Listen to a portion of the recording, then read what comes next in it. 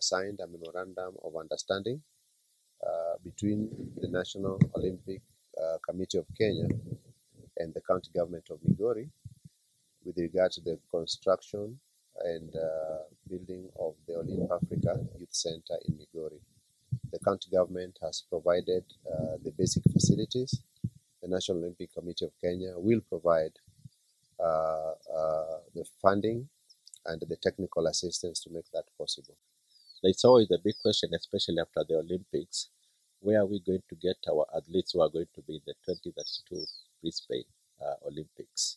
The next Olympics will be in LA in about 4 years' time, and the next one, which will be in 2032, will be in Australia.